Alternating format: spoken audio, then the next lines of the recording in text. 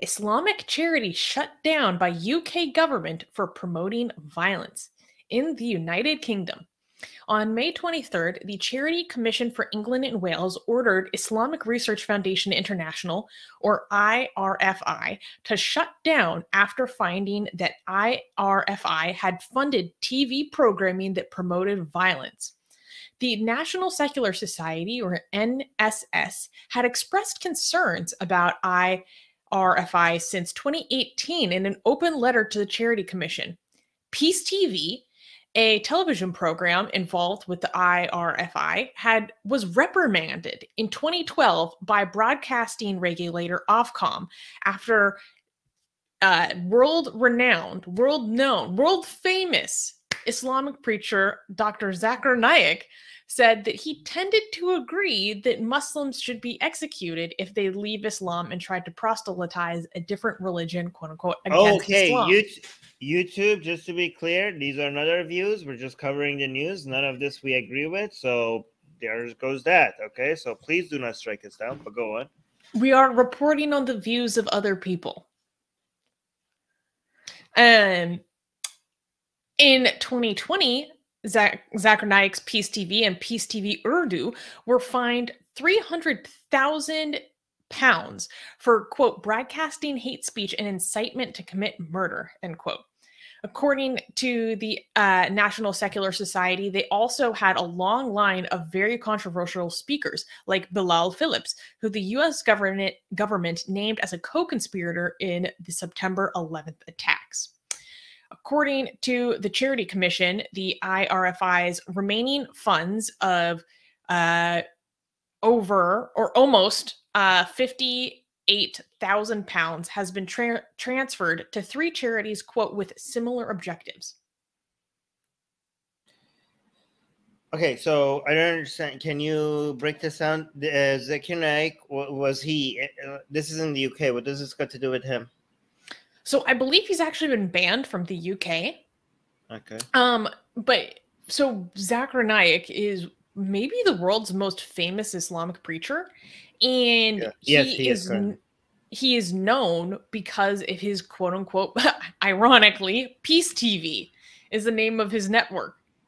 And so this charity called the Islamic Research Foundation International was associated or provided funding or services to PeaceTV. And because PeaceTV, this is what I find interesting, is they got shut down because they were promoting violence against ex-Muslims, actually. Okay. Yeah. So here's a question. Were they doing this in the UK or on channels that they have that is associated with their charity? YouTube channel. I actually don't know where PeaceTV is based out of or where they film. Here's a question. Like, their hadith books says that as well, right? Like there are books within these mosques and these Islamic centers that advocates for the same thing, that this is part of Islamic scripture. So are you going to, I don't understand how this works then, because if a preacher says that, then are you going to make the Islamic charity, you're going to shut it down and take all their money? Well, technically every Islamic charity, if it's associated with a mosque or a, Islamic teaching center, they have books, they have scripture that advocates for exactly that. So I don't understand, if you have like a preacher on a YouTube channel saying that, you're going to shut them down. But if they have books that teaches that, and you're teaching those books, then like, what is the line? Because based on this standard, every single Islamic center needs to be shut down. They were shut down because they were funding TV programs which incited violence and murder. So it was the funding of the broadcasting of these messages. So what if you're funding book publication that teaches the same thing? You bring a good point. Because Islamic hadith teaches exactly that. So basically the red line, you cannot fund a TV channel that advocates that, but you can fund a book. So basically, are you saying that if the funding goes towards, if you want to promote hate, make sure you put it in a book and not in a TV channel? Is that what this red line is? I'm not familiar with the you red understand? lines of UK I know. charitable law. But I know, but I'm just this is a good point. Yeah, because I mean, what he's saying is Islamic teaching. Like, he's not saying anything that is outside of Islam. This is verbatim in Islamic hadith. So I'm just saying, if you want to apply the standard to shutting down a charity, then every single, I'm just letting you know. I'm just letting you know. This is the path. Am I committing a slippery slope fallacy? If I am committing a slippery slope fallacy, then you're telling me that you should spreading hate towards TV channels not okay, but books are okay. So well, okay. So PK is saying not really. It depends on if they're preaching directly or indirectly that stuff. Okay, so they can have it in a book. But you shouldn't teach it. You should not be teaching that book. So if you open that book, if you were like, hey, let's read some Islamic hadith, and you open it and you read that part that where it says like ex-Muslims need to be go choppy on their heads, right? Like, and they're like, oh, you shouldn't have read that. You should just have it in the book and other people could read it, but nobody should have read it out loud in a mosque. Is that the red line? I don't understand. It's weird. You're such a stickler for consistency. How dare you? Okay, but whatever the laws are, what do you think the lines should be? Do you agree with the shutting down of this charity? Do you think that was a good thing that they did? Yes, because they also had other violations of the charitable law in the UK. Okay, no, you're that's cheating. What if this was their only thing? What if like they had no other violation, but they were funding TV channels that directly said it's okay to go choppy on ex-Muslims? Yeah, that's incitement to violence. Okay, so what about having hadith books that is inciting to violence? What about having scripture that incites violence? Is that okay? I mean, not okay. I mean, is that like, should we? Obviously, it's not okay. But should that be something that you shut down a mosque or an Islamic group or whatever? Oh, Nagar is. Yeah. That depends. I don't know why, but this is not a logical argument. I feel like things are different in print. Like, because I wouldn't say, oh, you just ban this material outright, because it can be useful for the purposes of objective study to look at that kind of material. Okay, but in an Islamic teaching center, it's not objective. You're promoting it, obviously. Yeah. Anyways, So, we don't want to. Yeah, I'm just trying to. No, this is very important to think about. I mean, I think incitement to violence is not covered under free speech. So to be consistent, the answer would be yes. Now, the reason why I'm pausing is because in reality, I don't think that can be enforced because of religious freedom laws. So I'm like, part of my hang up is like, well, how would we actually make that happen? I don't know. I feel like there'd be too many roadblocks. People are very challenging.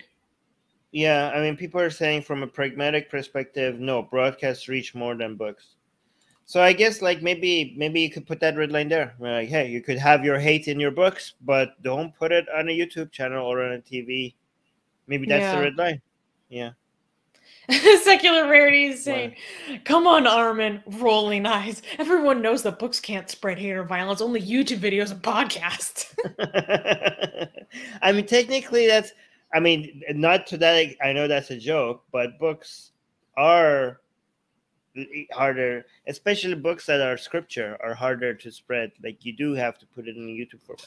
Maybe that could, I'm not saying, I'm not being an all or not. I'm not saying, oh, if you ban that, you have to ban the other things. Maybe that could be the red line, and maybe that could be the justification. The justification is like, hey, scripture doesn't, is not, if you don't translate it in an easier consumable way for people on YouTube, maybe that's where the line where we draw the line. Yeah, why not? PK is saying no one reads books. I think it's better. I think it's better if you just say no one reads. No one even knows how to read. I don't know how to read. No, I mean that's technically true because the Hadith books are in very difficult Arabic. Even so That's traditional actually Arabic. a good point with the Hadith in particular, because it's so much more difficult if it's in written form to go search out that information versus like clips online.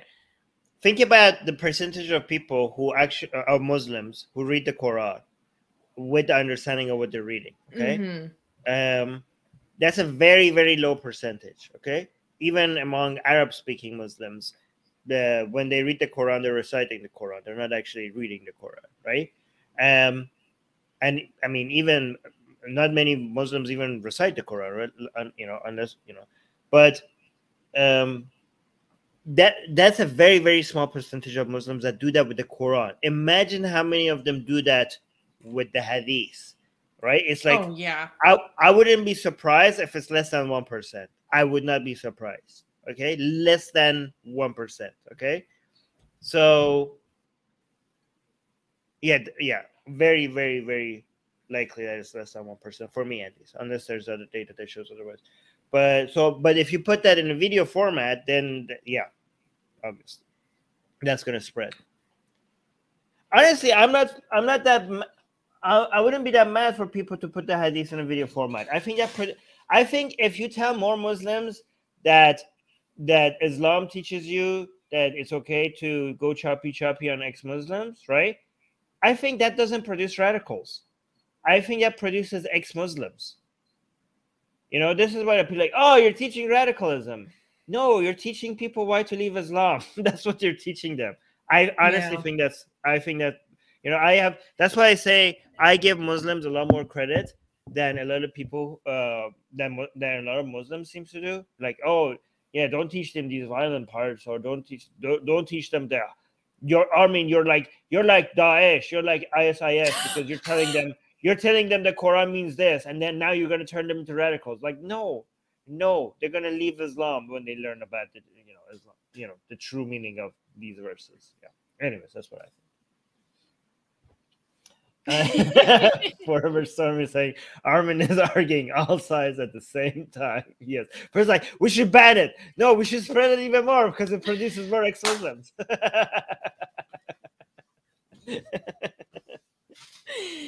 The duality of man. Hey guys, if you're a fan of Blasphemy and Sexy Callie, like me, then you need to be sure to subscribe to our newsletter, link in the description below.